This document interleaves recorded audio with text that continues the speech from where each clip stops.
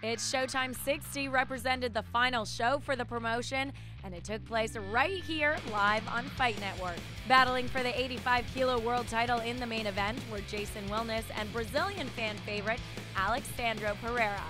As the fight got underway, Wilness seemed happy to simply stand in the pocket, showing very little footwork. At the beginning of the second round, the house lights went down, bringing the match to a screeching halt. When the action resumed, Wilness was able to drop Pereira with a left hook to the liver. Pereira made it back to his feet but was quickly sent back to the mat with another body shot. Only this time, the lights went out yet again.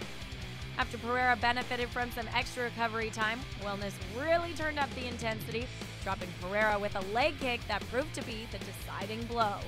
Wilness takes the final It's Showtime title fight via KO.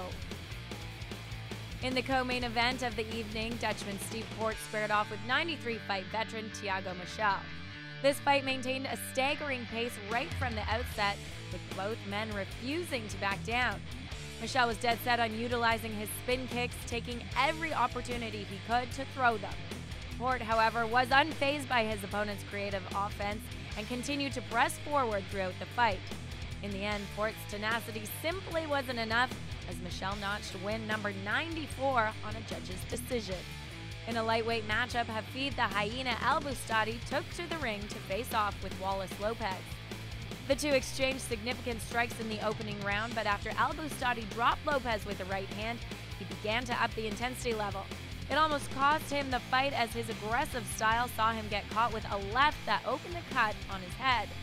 The fight was allowed to continue, and Al-Bustadi began chasing Lopez around the ring, taunting his opponent to engage.